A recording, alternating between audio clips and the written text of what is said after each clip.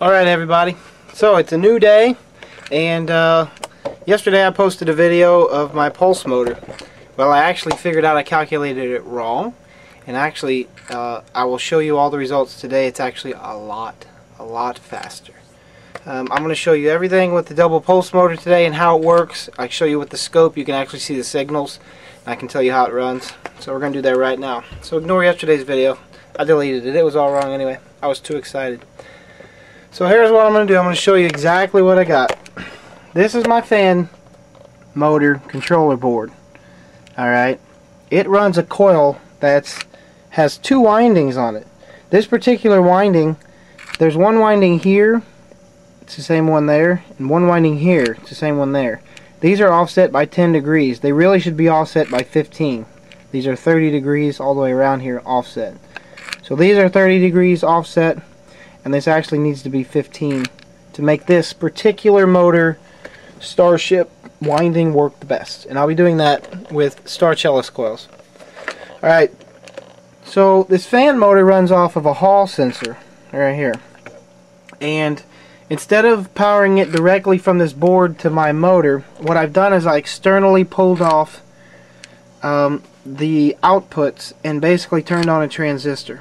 Okay, these are let's see, it's tip 35, I'm sorry, tip 36C. Okay, and literally the LEDs are just for looks, so I can see what's going on, and that's it. So here is what I got the settings on. Right there is the time to division. US, that's microseconds. If I pull down the drop down menu, you can see up here higher is nanoseconds. Here's 200 nanoseconds. I'm selecting 400 microseconds. Okay, milliseconds is even down here. Here's 200 milliseconds. So you can see that the division is set for 200 nanoseconds. That is the distance between these two dots.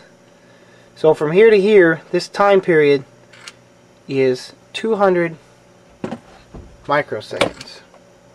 Now today I found out that I can put a frequency and also the period.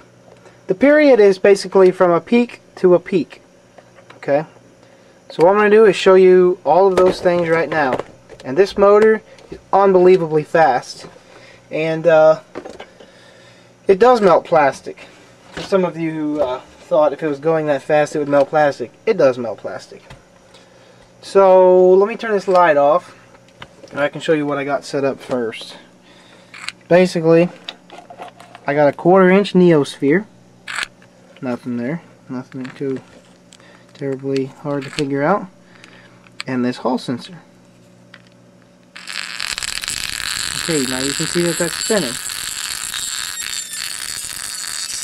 When I get this in the right spot, and it will go faster or slower.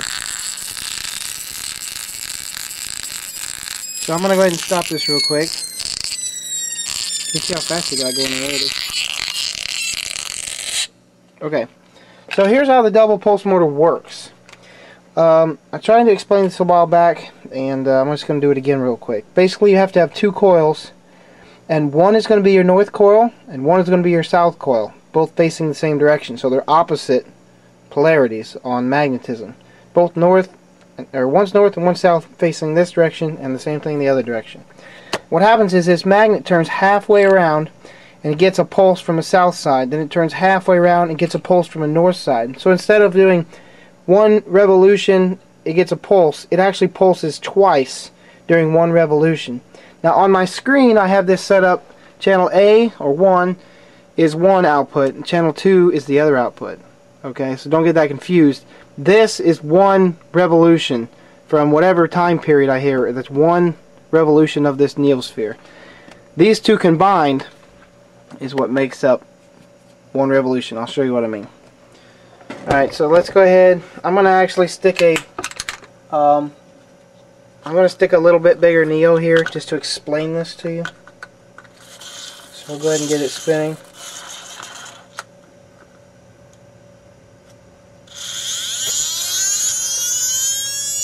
Okay.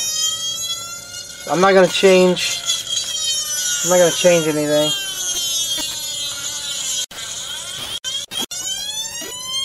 Here's what happens.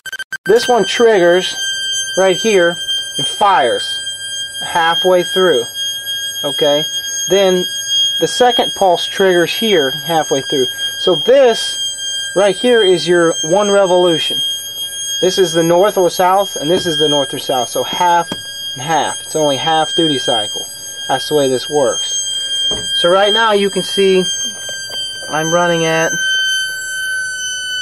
1.5 kilohertz. Okay? And you can see the period, which is the length, the total length. I'm running at 728 microseconds.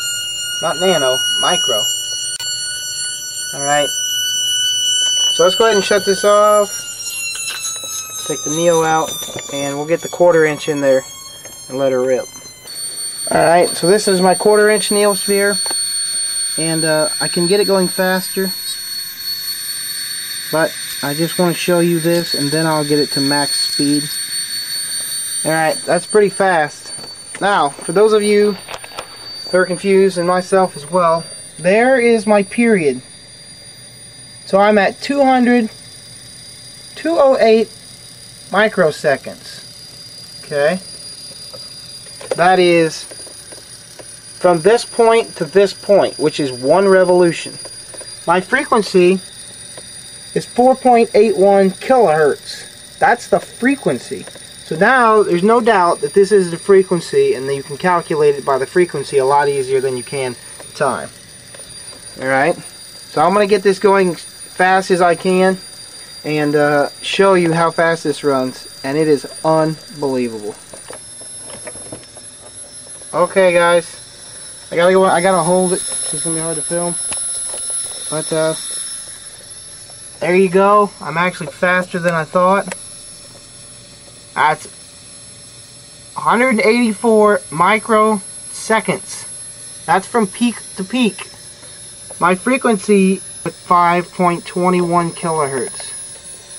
Alright, and that's what my peaks look like. You can see every other one running. Now I'm gonna let this go and turn on the light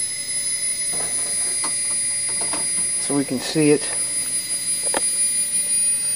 You can see it spinning. Now, for those of you who said that melts the plastic, it does melt the plastic. It has been melting the plastic. You can see, if I can get a focus, you can see here how the side of this tube is melted. I'm going to go ahead and disconnect the power. You can see how long it spins.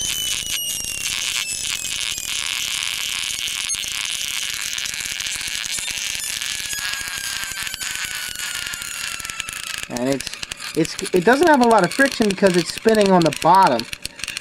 So it's not spinning around and around this direction.